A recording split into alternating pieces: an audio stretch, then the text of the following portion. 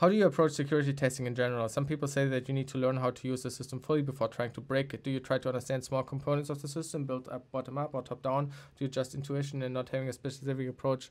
Yeah, I think actually security testing is a great way to learn a system, because you are forced to look into the different parts and learn about how it functions.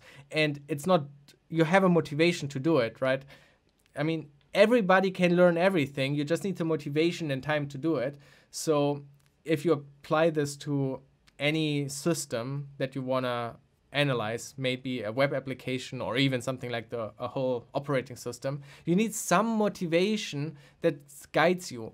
Maybe you have fun just reading the code because you have fun reading code. But I don't have this motivation, for example, but looking for security issues is a motivation.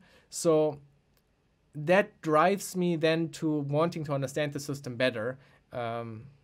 Yeah.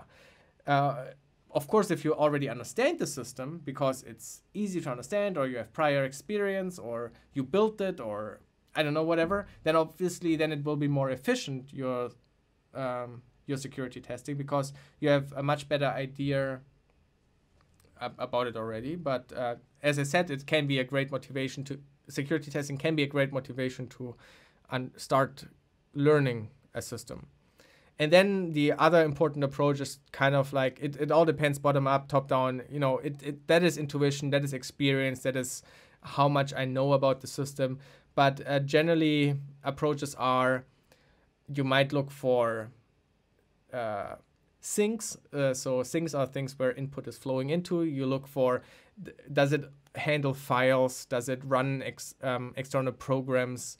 Does it, do anything interesting? And then you can try to trace back where does input come from, or you go the other way around. You try to identify all the places where input is coming in, and then you try to read the code where this untrusted input is flowing, if you can do something with that.